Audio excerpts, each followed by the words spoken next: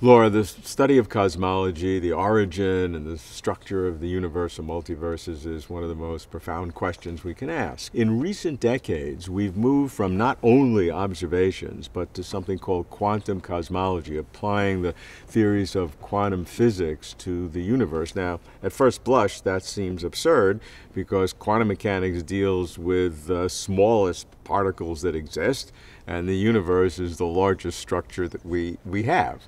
So how do you combine them, and why is quantum cosmology now so important? The universe is big now, but it was pretty small before. At its beginnings, it was something like 10 to the minus 43 centimeters. So that's the so-called Planck length, which is the smallest imaginable. Now, how do you know that?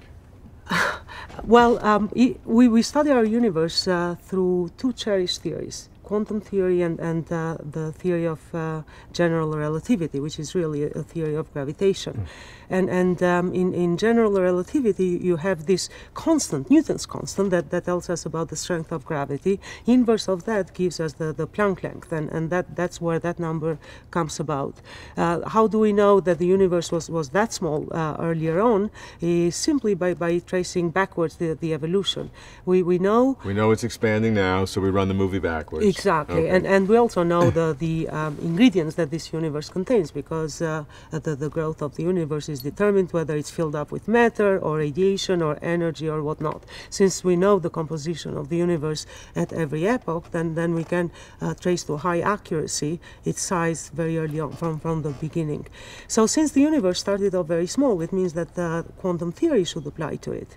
And that brings us head on with the big problem, and that is the friction, the continuing friction between the theory of general relativity and the quantum theory.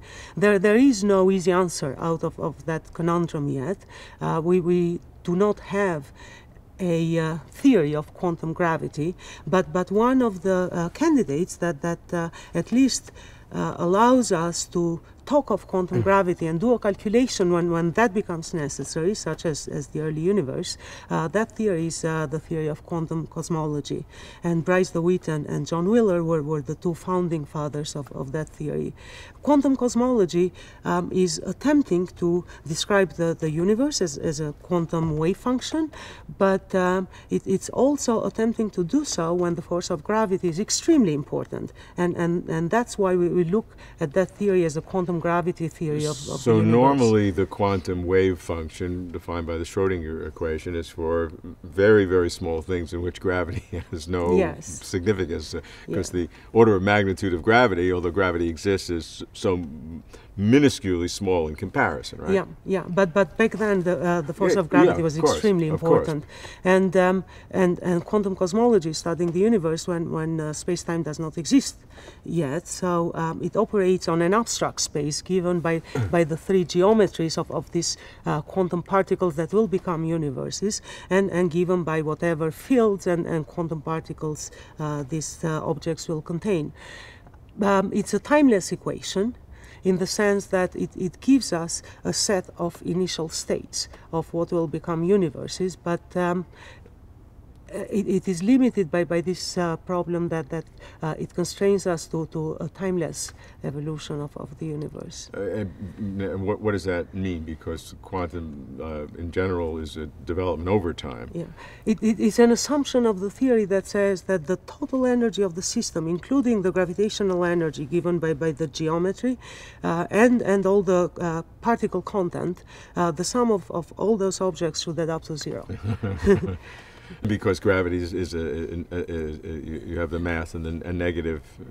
So yeah, the sum of the gravitational Hamiltonian plus the quantum field Hamiltonian should add up. Which is the total energy of the system. Exactly. Acting on the wave function of the universe, that should be equal to zero. So now, normally the Schrodinger equation says that the sum of all the energies acting on the wave function should be equal to the time evolution, is the time derivative. Right. In this case, it's equal to zero. So it limits that evolution. And so that is a fantastic assumption that you don't have to create energy, matter of energy, because it's zero, but you have two different kinds of expressions. One's a negative, one's a positive, and together they're zero. So theoretically, a zero can just emerge out of nothing. Yeah, Is that, that's exactly right. Yeah, that seems pretty incredible, don't you think? It's and it also opens a can of worms, and that's why quantum cosmology has been the object of so much criticism and discussion and debate, because again it takes us back to the question, what is time? What does it mean to have a timeless entity? And it tells us about the state of the universe at one particular moment, at time equals zero, at the very beginning, but it makes it hard for us to follow what was there before. So it's just looking at the overview, what are the kinds of questions, theoretically, can quantum cosmology answer?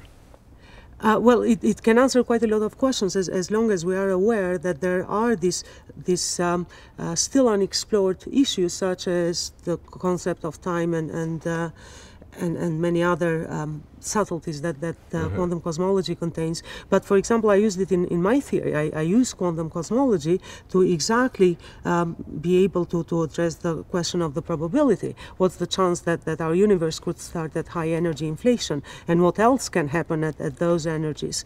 And the only way to do that, at that regime, general relativity breaks down. So we need a quantum theory of gravity, and at present the only working theory we have is quantum cosmology.